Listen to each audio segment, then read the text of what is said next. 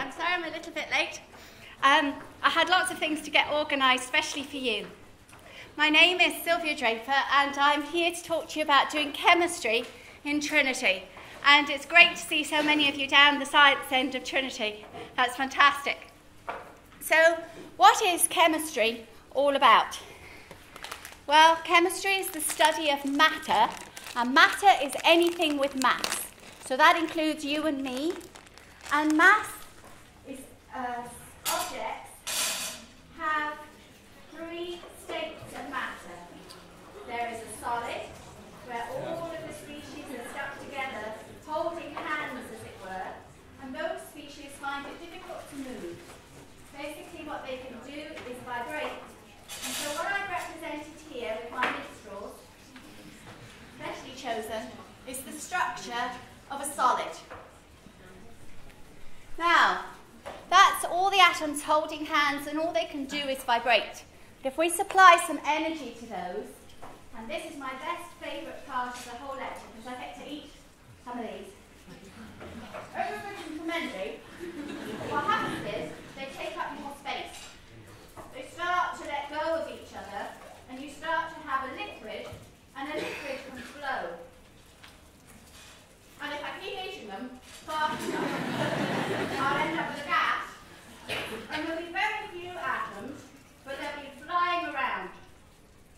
And those are the three physical states of matter, so you can identify them. We know what's a solid and what's a liquid, and what's a gas. But without chemistry, you and I wouldn't be here. Every one of you is made up of solids, liquids, and gases. And some of these have very interesting properties. The problem with eating too many minstrels is that you get a bit thirsty. I need to switch off the light. Ah. Aha. Wrong one. Is it dark enough? Nope. Nope. This is typical scientific technique, trial and error. And some of these have really interesting properties, which means that you can have systems that look innocent enough, taste fantastic, and this material is fluorescing. What's happening here is that I'm providing the atoms in this molecule. It's quinine, actually. This is tonic water. And those molecules are getting excited. And the excited light they're emitting as light. So the material is fluorescing. If we can control that fluorescence, we can make a light-emitting device. Okay. So what would happen without chemistry? Well, you and I would not be here. And worse than that, a lot of the things that have meant that modern life is as it is today would be non-existent. Let me just show you the things that chemistry touches upon. It touches upon your body. Your body is a chemical laboratory. So we make systems that can modify the behaviour of your body, and if it goes wrong, we can try and correct it. We can make things that mean that our daily lives are easier. For instance, the computer screen contains in it various light-emitting materials. And without me, as a chemist, making some of those materials, you wouldn't have your watches, your mobile phones, your toothpaste, your fertilizers. None of these things would exist. So my job is to improve the materials that you use and to make them more efficient and less environmentally costly, and to make the life of everybody on this planet improved. Let me just prove to you that chemistry has been around for a very long time. In 33 BC, people started to write down chemical reactions. And that's because they realised how important it would be to reproduce the set of conditions that produced a product that had the desired properties they wanted. So these are Egyptian tombs. These are pictures from Egyptian tombs, and you can see that the colours in Egyptian tombs are entirely due to the properties of the chemicals that made them up. So the white on the background is made of magnesium calcium carbonate. Magnesium carbonate is also used as an antacid tablet, so some of you will have eaten it.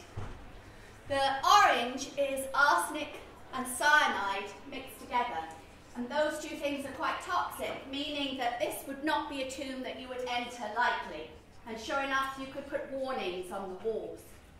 And the blue was the copper, the colour that indicated the kings. It represented hierarchical power, and the blue is made up from copper materials.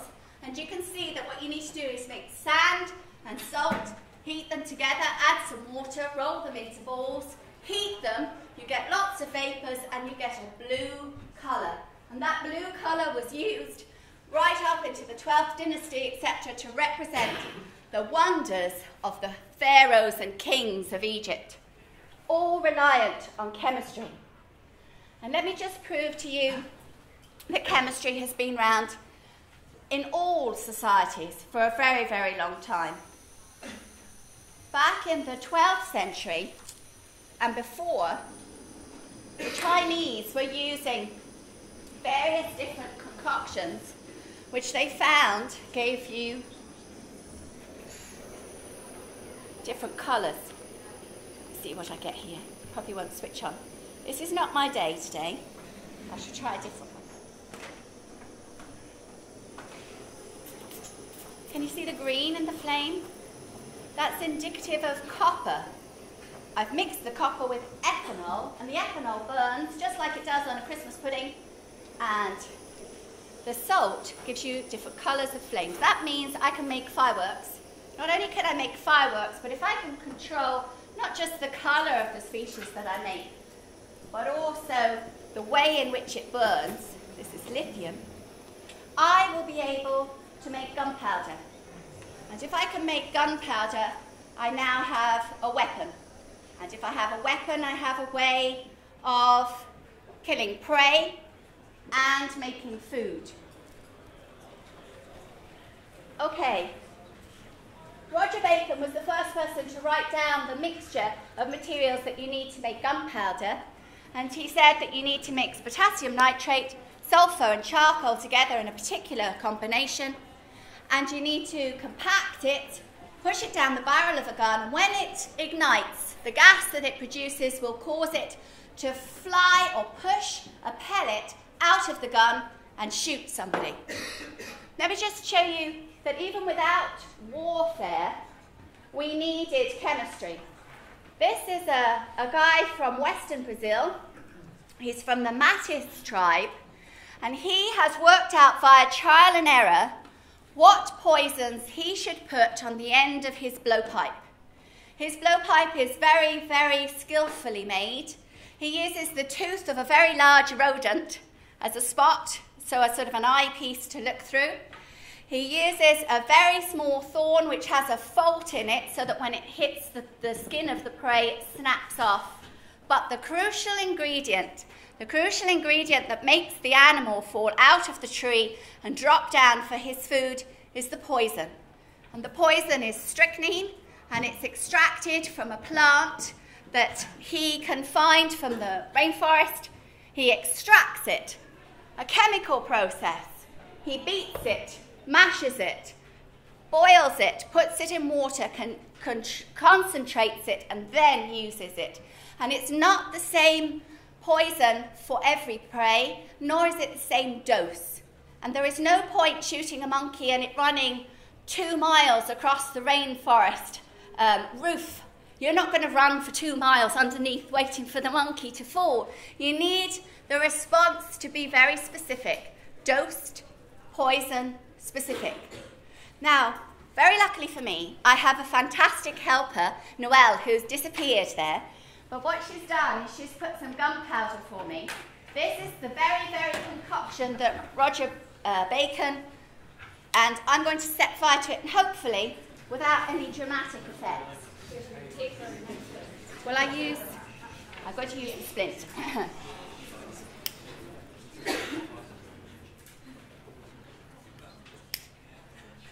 Take a minute or two. So this is a 12th century reenactment of Roger Bacon's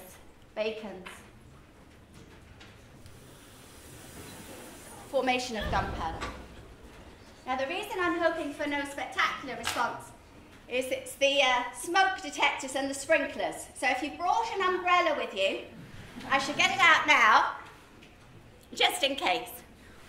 So, without chemistry, mankind would still be working in the Stone Age. What got us from the Stone Age to the Bronze Age, and the Bronze Age to the Iron Age, and the Iron Age to modern industrial age? It was our knowledge of chemistry, how to use the natural products of our environment and turn them into something more useful. How did we create a hotter fire, something that could melt? How did we make materials that we could actually hammer into shape and make the end of an arrow? It was our knowledge of chemistry that allowed us to do that. And just to show you that strychnine has continued to be used as a poison, strychnine was used to kill the Wainwrights, the poor old Wainwrights, the uncle who owned Linden House. They were all unfortunately related to Thomas Wainwright. And Thomas Wainwright was in financial difficulties, and he needed to get rid of various potential wealthy heirs in the hope that he would be able to inherit. Linden House was probably his aim, and so what he did was he poisoned everybody. Mysteriously, people died. But strychnine has a horrendously bitter taste. So if you want to apply it to somebody, you need to put it in something sweet tasting that they might not notice. And so it was jelly. Arsenic is similar, and there's been very famous arsenic poisonings where the arsenic was administered in apple pies. So the next time it's a birthday party and you tuck heartily into the jelly and the apple pie, have a good look to make sure nobody else is smiling and has none. Industrial chemistry. Well, now the industrial age turned us from, well, what did it turn us from? It meant that we now had an energy supply. And with that energy supply, we could make things in large scale. One of the most crucial chemicals, so crucial that in fact it's used as a measurement of the development of a country, is sulfuric acid. The more sulfuric acid you're making, the more developed and more industrialized your community is. And these poor ladies, notice it's the poor ladies.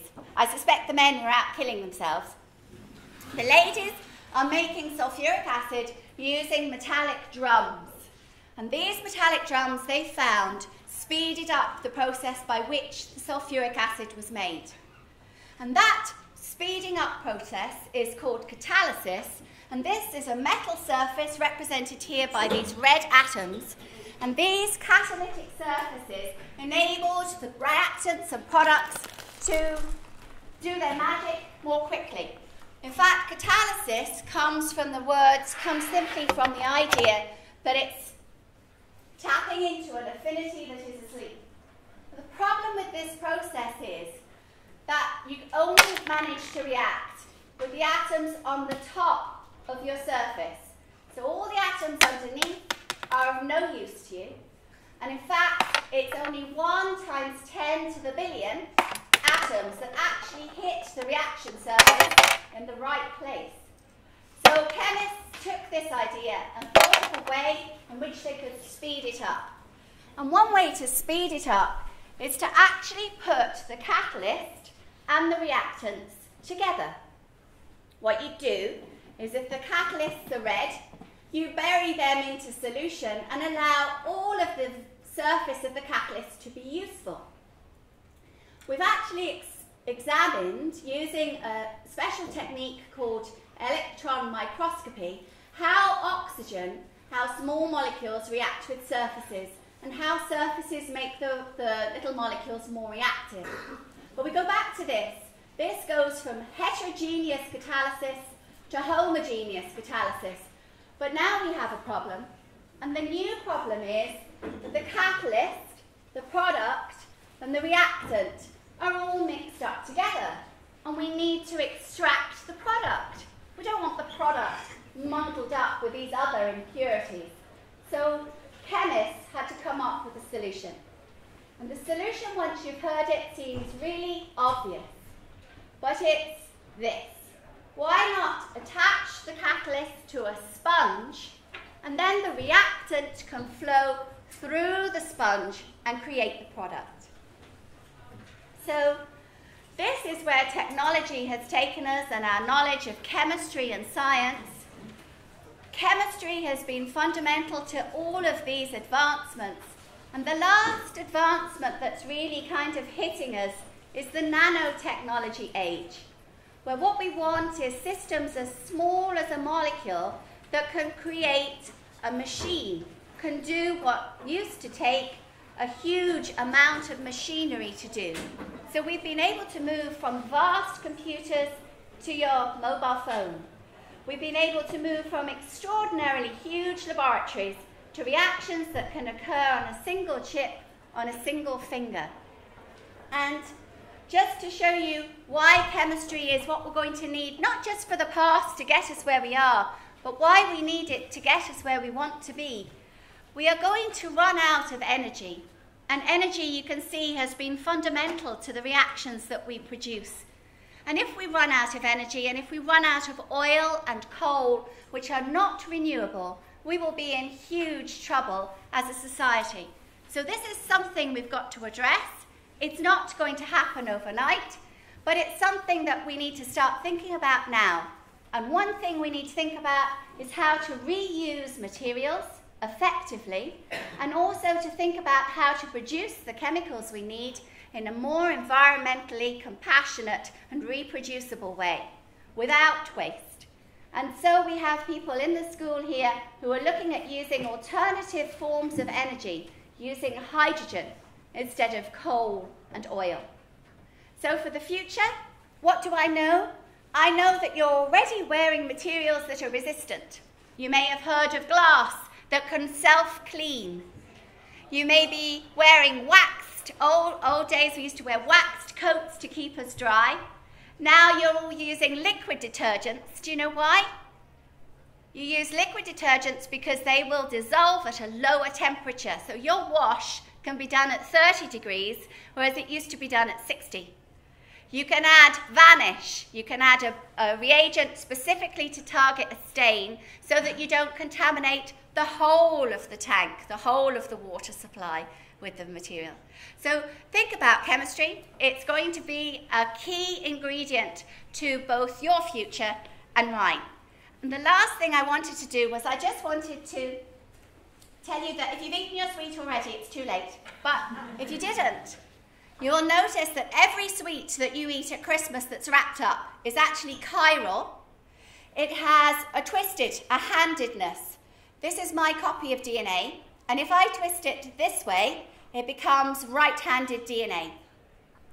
If you looked at your sweet before you ate it, you would have noticed that one end was twisted to the right, and the other way was twisted to the left.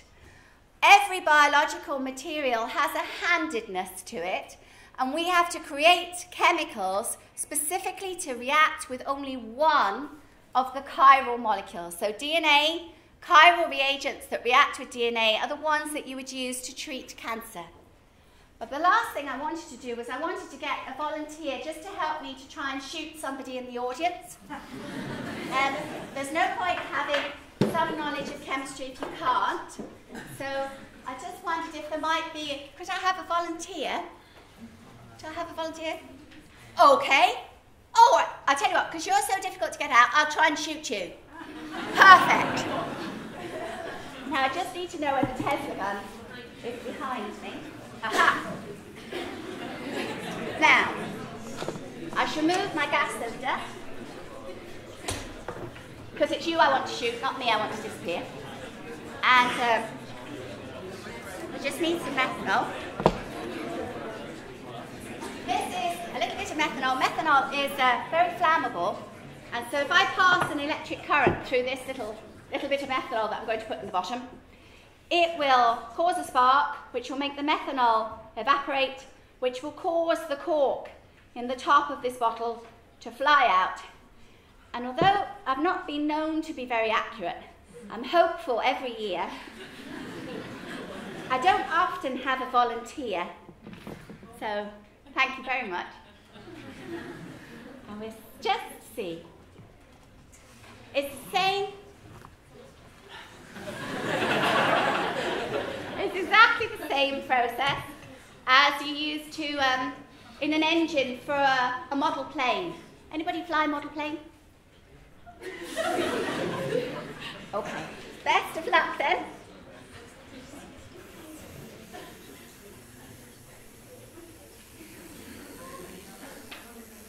Just in case I electrocute myself, I better just check I've done the connections correctly.